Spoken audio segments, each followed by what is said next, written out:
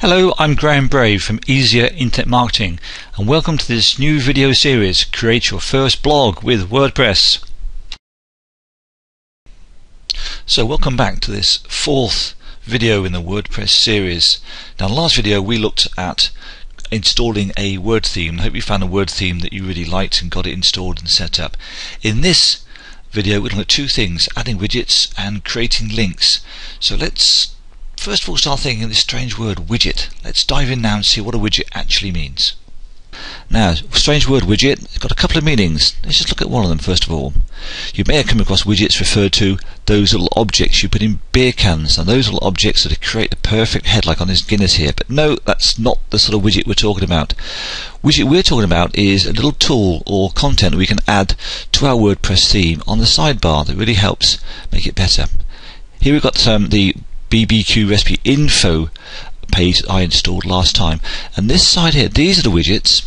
Now what we can do, we can actually add widgets, or we can take widgets away to really alter the look of it and put it just how we want it.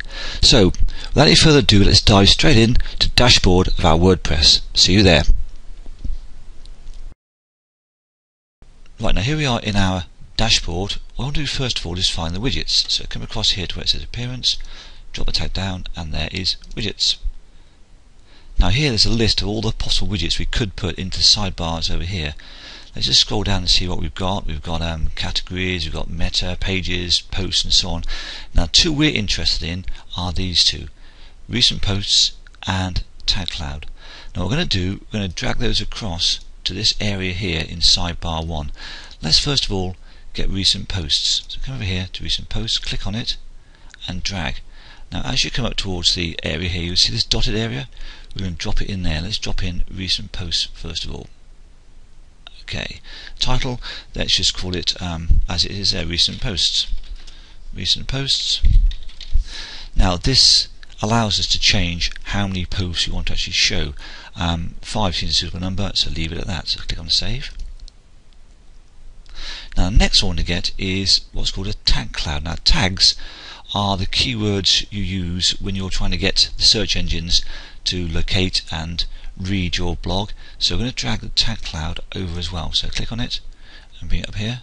Again, looking for that little hatchy area. There we go, there it is there. So, oops, move about a bit. There we go, put it in there. So tag cloud. Now again, I'd simply call it tags. Taxonomy, post tags. That's fine, leave it as it is. And save. Okay, now we've now put in there two widgets. You go across to our BBQ recipe info site.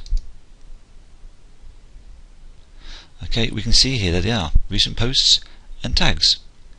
Now this one here is interesting, links. We're going to look at links next, so let's have a stop and a think. Just what do we mean by the term links?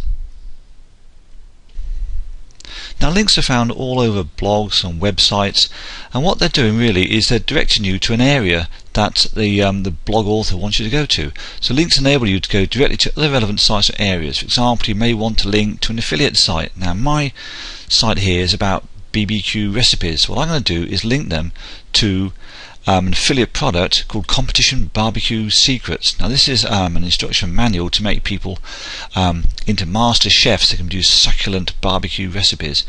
What I will do then is put a link on my blog to this site, and when they click on this site here, if they're interested, they may purchase a manual, and if they purchase a manual, then me, being the referrer, will get 50% of the cost. That sounds like a good deal, doesn't it? So let's see now how we can put these links onto our WordPress blog. Now back in dashboard, to access the links, come over here and click on links. You can see here by default there's already 1, 2, 3, 4, 5, 6, 7 links, but we don't want those, so come up to name and tick in name there. Okay, bulk action, delete, apply, and there they all go. Okay, so now we've got rid of all those links. Now what I want to do is click on link categories. Now I want to create here a new link category. So what we're going to do is put in the top recommended resources. Now in this link category, what we're going to do, we're going to put all the affiliate links we've got. So talking about the competition barbecue recipes, we want to put that in link categories. Okay, so leave everything else as is, nothing there we want, and just click on add link category there. Okay, and there we can see we've now got recommended resources as another link category. Now let's put our link in show. Let's create a link. So let's go on over here to add new. So add new. Now here we're going to put in the name of our affiliate link. So what was it? Competition BBQ secrets, wasn't it? So it's competition spelling BBQ secrets. Okay, and here is the web address that we're going to put in there. So I'm going to copy that from the site. So let's put in here the address. That's my affiliate link there for the address. And again in here I'm going to put in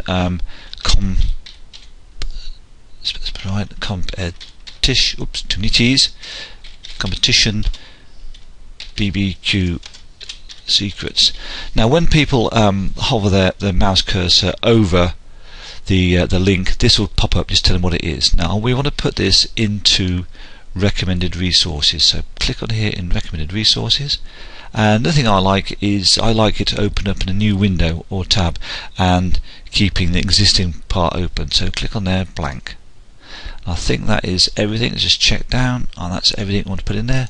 Come over here to add link, and there we go, all done. If we go now to BBQ recipe info, and here we can see now that our link's been put in place, competition BBQ secret. So if we just click on that a second, so it happens, and we should go, let's have a look, fingers crossed. There we go. How is that? Competition BBQ secrets. We're now into our affiliate site, and people can click on that, have a look at it, then come back to our own site by closing it down. Now, how exciting is all that? Now, in the next video, we're going to look at putting plugins onto our site. So we'll stop the video here, and we'll see you in the next site. Bye for now. I hope this all made sense to you, but please, if you've got any questions whatsoever, please contact me at www.easierinternetmarketing.com and just go to the contact page there and get in touch. I look forward to hearing from you. Bye bye for now.